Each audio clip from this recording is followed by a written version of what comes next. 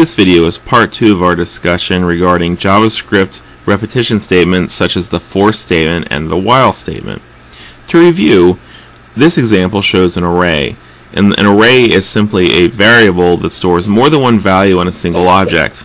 Our object in this case is called myEmployees, and by using square brackets and a numeric key, we're able to populate more than one value in that single array. And we also defined that array initially as a new array.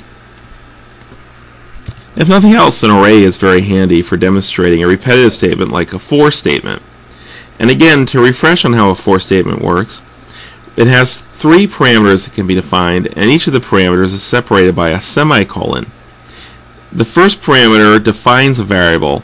It defines that I is the value that we were going to be iterating against. So here we could say, for example, our starting index is 0. The second parameter indicates when our loop should end.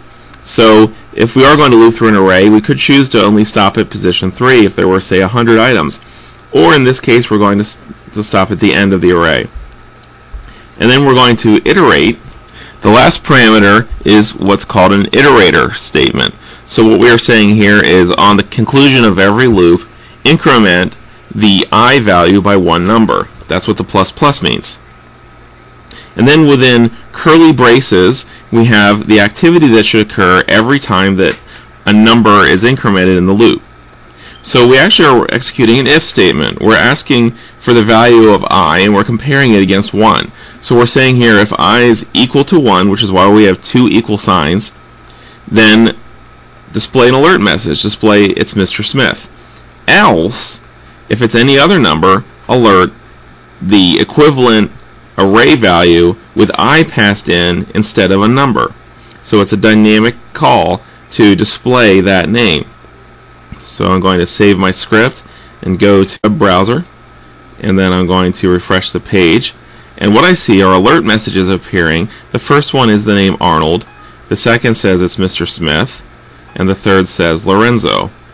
If I go back to my script, those are our 3 names, except for that we handled Mr. Smith's display in a special way.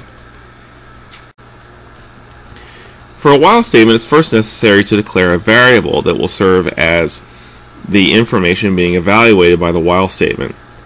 So I'm going to call this variable I, and then I'm going to set it equal to 4. We'll just start somewhere arbitrarily. And then we'll create a while statement, which is lowercase. We'll type while, and we'll type I, and we'll say less than 10. And then we'll loop through the while statement. And here is a very big gotcha, you could say, in terms of what to expect with this statement.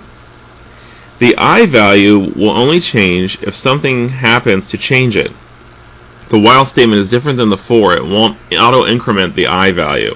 Instead, it's necessary to type I++, which is in fact the value that we entered as the third parameter of the for statement a few minutes ago.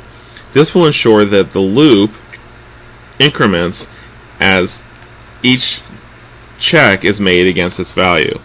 So I'm going to alert I. I'm going to save the file and we'll refresh the browser. And we'll see that we have a number 4, and then we continue through these different message boxes until we hit the end of the while. So that demonstrates the basic principle of a while statement. Thank you very much.